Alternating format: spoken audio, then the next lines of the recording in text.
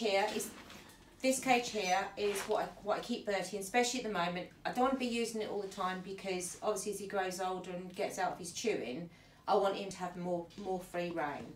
But this is actually a garden gate for animals from Amazon. The first one I purchased was $74.99, but I then bought another one so I can cordon off part of my garden, and that cost me $84. Now, idea really is a garden, but as you can see, it's absolutely solid. Sorry, this is undone here, so ignore that. It is just solid, and you can't jump out of it. It doesn't topple or anything like that. You get 6 panels with it. So there's another 2 to go on here. They're actually at my mum's house because I've had to cordon off part of her garden so he doesn't destroy all the plants. But you have this rod here that hoops through the sides, and then that will go directly into your ground. But you can use it in your home and then transfer it. I've also bought this because we do a lot of camping, and I want to be able to take Bertie on camping, but I need to make sure I have control of him.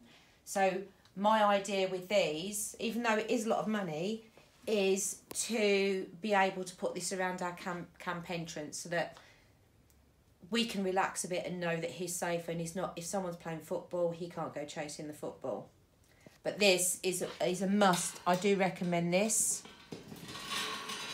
And like I said, it's sturdy. You can buy the cheaper ones, but with buying the cheaper ones, they topple over. They haven't got the strength there. And Bertie is a Border Collie. He's a strong dog.